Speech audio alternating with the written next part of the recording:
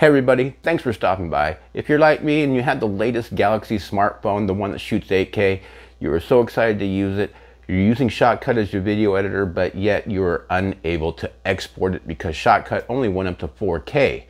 Now it does support 8K, and even though I couldn't really find any information on how to export 8K, by trial and error, I figured out a way to do it. I wanted to share it with you.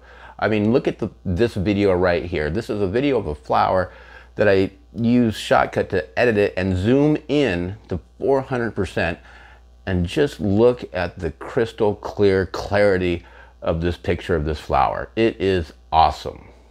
So I did shoot this entire video in 8K. Go ahead and check the settings if you're at your computer or your laptop, and you can see that you can view this entire video up to 8K. So enough of me babbling on, let's get to it. Let me show you on the computer how to export / render your 8K video from your smartphone or camera using ShotCut. All right, so here we are with the ShotCut program open, and what we're looking at now is just the intro to the video that you are watching. You can see I have my clip set in the timeline. Let's go ahead and go to export. If you're familiar with ShotCut, you're going to go through all the same things that you've always done. So for example, we're going to click on advanced. We're going to double check right here. The resolution is at 8K. The 8K I'm shooting at is at about 24 frames per second. So we're going to go ahead and hit Kodak like we always do. I'm going to change my quality, which is defaulted at 55 to 60%. The GOP frames, we want half our frame rate. So I shot in 24. I'm going to change that to 12, and YouTube loves the B frames to be at 2. So let's go ahead and get that set. I'm going to make sure I save that. We're going to go back to the video right here. Now, I'm just speaking in layman's terms. I have always used this hardware encoder. I've always had that checked. That way my GPU can do the heavy lifting. I have an RTX 2700 and it cuts through 1080p and 4K like butter as far as scrubbing through the video and rendering, exporting a video. And so I thought, you know, with 8K, I'm going to need all that GPU help I can get.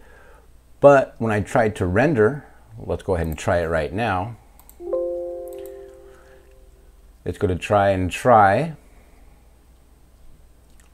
you can see up here at the top right, it has failed. So I was very frustrated. You know, I did tons of Google search. I could not find anything on how to render 8K video. And then it just came to me at a moment of clarity to uncheck the hardware encoder and to let the CPU do all the editing for me. So now that when I do it, an export file,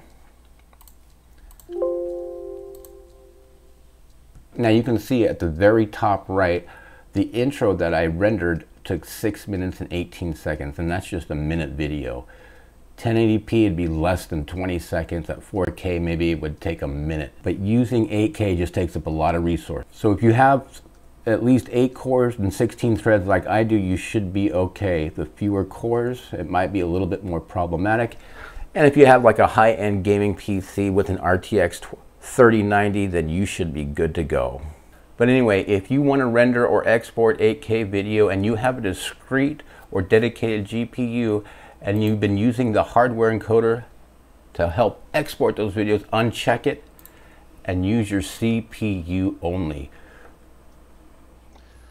So the bottom line is, if you have a discrete or dedicated GPU in your computer system, uncheck the use hardware encoder box. Leave it unchecked. Let your CPU do all the heavy lifting when rendering your video.